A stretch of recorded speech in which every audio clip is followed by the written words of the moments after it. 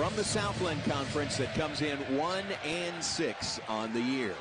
Tip controlled by Baylor, and we're underway. You saw Northwestern State put 2 people back on defense because typically off of the tip, that's when Baylor gets the lob to Missi running full speed. Northwestern State, so they're not going to allow that. Yeah, a couple of games have started with an alley-oop dunk. This freshman 7-footer, 235 pounds out of Cameroon. Point. You want to talk about a complete rebuild. Absolutely. You know, I had the opportunity. I did the Southlands meeting, really, really great teams, and he knows success. So I think that he will. Rico could wipe out the whole front row over there. Yeah, no, you have to get out the. Three-pointer, no good. Back iron. Yves Missi covers some ground, goes high to get the rebound.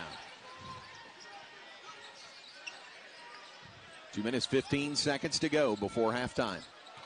D'Antoine Grimes on the perimeter. Missi directing traffic, puts the ball on the floor. Couple of dribbles in, and he banks it in. I mean, you can tell he has potential to be able to knock down that mid-range jumper. I think Coach. Oh, whoa, the alley-oop on the inbounds to Missi. Over Northwestern State, Glenn Moore's alma mater. Glenn, Baylor's highly successful softball coach, winningest coach in Baylor history. Number of wins in